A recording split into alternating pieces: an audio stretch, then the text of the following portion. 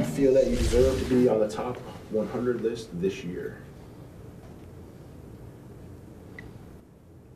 Do I have to answer that? No, you don't have to answer anything. You're on it, though. I just don't. Am I? Best reaction ever. We need to put a camera on everyone when they find out. That was awesome.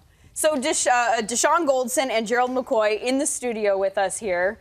Didn't have a camera on you, Deshaun, but I'm sure it would have been just as excited, right? Yeah, for sure. Definitely. So why? I mean, why was this something that you obviously wanted to be on? Why did this matter to you? Well, I watch it every year, and you know, I enjoy watching. I told my family before the season started that was one of my goals. I usually never set any personal goals for myself going into a season. It's just not to remain stagnant and to get better. Well, I actually told them, hey, listen, this year I want to make this list. So when I found out I made it, that was a real reaction. It wasn't fake or scripted or anything. That was you see, it was kind of delayed because I really couldn't believe what I had just heard. Didn't really set it. Right. What about you and your spot on the list? You just happy to I'll be take here, it. or are you going to talk some trash I'll too? take it.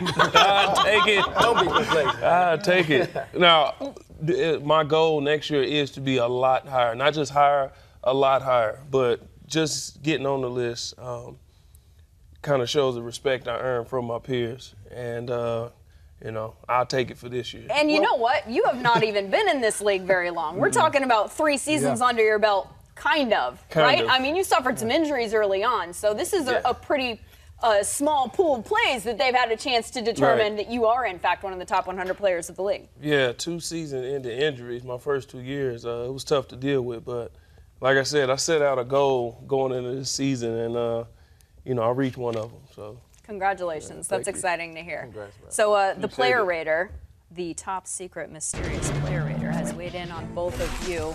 And we will start with you, Gerald. He says that you have been overshadowed because you got drafted with Sue, but he says you can ball also. Started the commish bear hug at the draft. You started that trend? I will take that one. I will take that one. Yes. Boy, that really has become a trend. It is. He likes to hug. He likes to hug. That Roger Goodell.